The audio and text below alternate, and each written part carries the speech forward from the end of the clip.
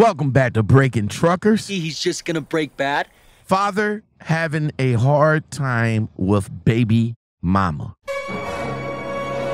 No more wasting time. Let's get it. Hold on. So this is what I got to go through with every time trying to get my daughter from my ex. I'm recording because you do this every time. Because you do this every time. If that bitch is in the car. It's my wife. I don't care. I feel disrespected with her being here. I told you that. Because once we got our divorce. Because when we got our divorce. I told you I did not want her here. But you continually bring her here. Yeah, it's my wife. I'm going to bring my wife with me to come and get my daughter. No. Yes. No, there's no reason that she is yes. here. If I asked you so kindly not to bring her because I feel disrespected. I don't see how you feel disrespected, though. This is my wife. All of that. I don't want no part of it. I just want my daughter. I don't care what you feel anymore. Get your fucking daughter while she's here. That's her. I'm going to get my daughter. Why? Call the really? Police. Call the police. Really? Yeah, really. Really? Really, Jordan? Really? I told you to stop really? That bitch. Really? I fucking told you. Okay. Okay. Yep. Drivers, man, is this what you go through with your baby mamas? Is this what you go through with your baby mamas? When you go to pick up your kid, the baby mama is so much dramified that she uses your kid against you. You've been out over the road for like 2 months or something like that. You're ready to come home to a 3-day weekend and you want to enjoy it with your kid. Now, let's say your baby mama don't like your significant other or your wife or anything like that, and you happen to bring your wife with you to pick up your kid. Now, I know some of you going to probably side with the baby mama, and I can see why. I can see why. Because why would you bring someone that you know that your baby mama don't like and you know it's going to trigger her? See what I'm saying? If you know it's going to trigger her, then why bring her? How come you can't just leave her at the crib and say, "Hey, I'm about to go and get my child right quick. Give me about 10, 15 minutes." Pick up your kid, bring her back to the house, have a good time, and then at the end of the week, take your kid back, hop back on the truck and get ghosts. If you knew that your wife is triggered by the other woman, then why bring that drama in your life? I mean, I understand, I understand you might want to do this for views and clicks, but I'm looking at it from both sides of the fence. Now, from the other side of the fence, yeah, your baby mama shouldn't have never used your kid as a clutch. Just because she doesn't like the other female. I get it.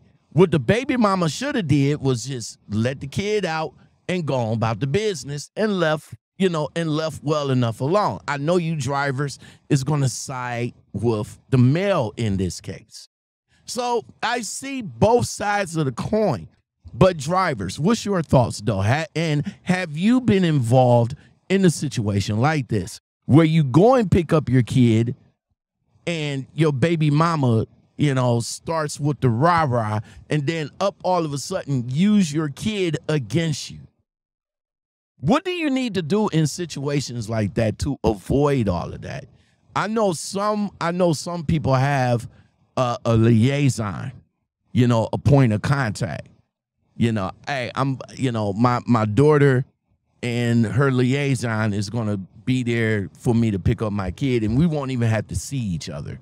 So let's just set that up, because if the male is going to be persistent to bring his wife, knowing that his baby mama is triggered by it, then you guys need to put something else together. Y'all need to do this for the benefit of the child. Because all you doing right now is messing up that child. That's all. And I understand bitter baby mamas. I get it.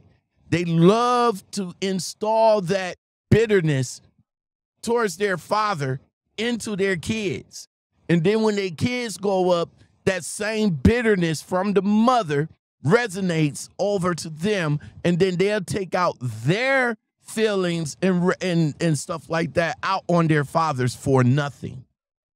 Or your father's a bad guy. He's a deadbeat dad, yada, yada, yada. But in reality, this man been paying his child support and been trying to get you to come into his life for the longest, but it's your mother that keeps baller blocking. Am I right or wrong, drivers? I mean, I seen this way too much, and I understand deadbeat dads, deadbeat mothers. I get it. Some fathers have been in terrible, terrible situations with their baby mamas. And the courts always is going to side with her in other than extreme cases. Have you been involved in extreme cases? Let me know in the comments below. You know, this is a serious topic. It hits drivers hard because 10, 20, 30% of drivers do have child support taken out of their settlements every week to support their child. Some hits harder than others. And I will say this, and debate me on this, but child services from the courts is never good. And it's, to be honest, it's not even for the child, because that money that they take out of your paycheck, 10, 20% of it goes to the system, and the rest of it goes to the baby mamas, where some of them would damn near live off your child support. You claim you spent 5 years in prison for failing to pay child support for the defendant, Ms. Sears' son, Dylan. That's right. Mr. Manser, you are not God. his father. Oh, man. 5 years in prison. Do you know? Yes, ma'am. You know who his father is. Yes, I talk to him still. Wow. Drivers. Woo, what's your thoughts on that clip right there, man? That is, I'm speechless. I'm beyond speechless, man. This man spent 5 years in prison for a kid that wasn't even his. 5 years. And this lady stood there, stone-faced, like, yeah, I still talk to the man's baby's father today. Know who his father is. Yes, I talk to him still. Do you know who the father is? Yes, I still talk to him today. Really? This man right here spent 5 years in prison. So you mean to tell me that you were still talking to this kid's father while this man was in prison for a kid that wasn't his? Drivers, what do you do in a situation like that, man? I mean, you out here driving, bouncing along, having good time and all like that. Then you go to the DOT, you get pulled over, find out that your driver's license is suspended. You wonder, like, whoa, what's going on? You come to find out that they suspended for child support. Then you get arrested because, of course, they was looking for you. So now you got to go back down to Houston, Texas. You get hemmed up for a kid that's not even yours.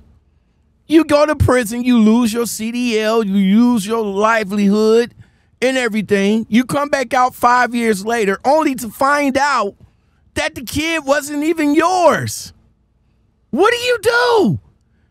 Let me know, drivers. What do you do in a situation like that, man?